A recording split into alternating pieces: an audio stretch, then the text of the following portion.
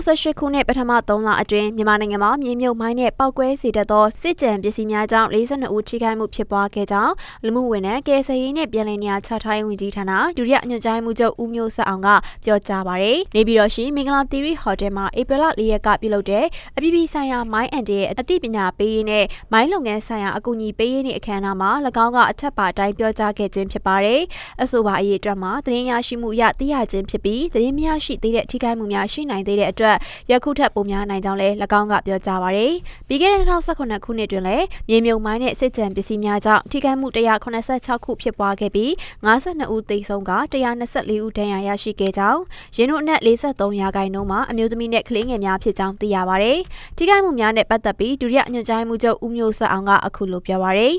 2019 ခုနှစ်မှာလန်မိုင်းနဲ့ ERW ဆိုတာကျွန်တော်ပောက်ကွဲပုံအထီးရဲ့ဘွားကလေးအကြီးအတွက်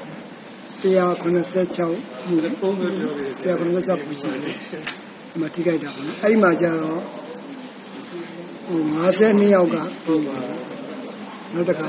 124 ယောက်ကနောက်ပြီးတော့ဒီ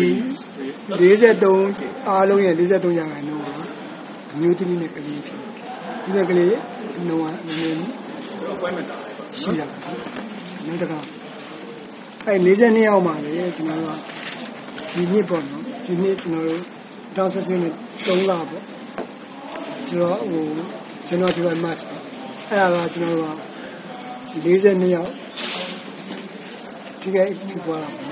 မြန်မာနိုင်ငံမှာ2016 ခုနှစ်နဲ့2019 ခုနှစ်တို့မှာမြေမြုပ်မိုင်းနဲ့ပောက်ကွဲစေတတ်သောစစ်ကြံပစ္စည်းများကြောင့်တေကျေဒဏ်ရာရသူစုစုပေါင်း338 ဦးရှိခဲ့ပြီးပြည်ပခဖြစ်ပွားနေတဲ့ကချင်ပြည်နယ်နဲ့ရှမ်းပြည်နယ်တို့မှာထိခိုက်မှုအများဆုံးဖြစ်ပွားနေကြောင်းသိရပါတယ်။ထိခိုက်မှု4 ခုမှာအသက်ဆုံးရှုံးသူ2 ဦးရှိပြီးဒဏ်ရာရသူ4 ဦးမှာကလေးငယ်2 ဦးဖြစ်နေကြောင်းလည်းသိရပါတယ်။မြန်မာနိုင်ငံမှာလူမှုဝန်ထမ်းကယ်ဆယ်ရေးနဲ့ပြည်လည်နေရာချထားရေးဝန်ကြီးဌာနအပါအဝင်အဖွဲ့အစည်းအသီးသီးကမိုင်းအန်တီရဲ့အသိပညာပေးခြင်းထိခိုက်နေတာသူများအားလူမှုရေးနဲ့စိတ်ပိုင်းဆိုင်ရာအကူအညီအထောက်ပံ့များပေးရခြင်းများပြုလုပ်ပေးနေတော့လေလိုအပ်ချက်များရှိနေစေဖြစ်ကြောင်းသိရပါတယ်။2015 ခုနှစ်အပြည့်အခက်ရဲစဲရေးသဘောတူညီချက်လက်မှတ်ထိုးခြင်းဖြင့်ကတိကဝတ်များရှိနေတော့လေလူသားချင်းစာနာထောက်ထားမှုဆိုင်ရာလုပ်ငန်းဖြစ်တဲ့မိုင်းရှင်းလင်းလုပ်ငန်းရဲ့တိုးတက်မှုဟာနှောင့်နှေးနေသေးကြောင်းလည်း UNICEF မှမြန်မာဌာနေကိုယ်စားလှယ်ဂျွန်ကိုနီကီကပြောကြားပါတယ်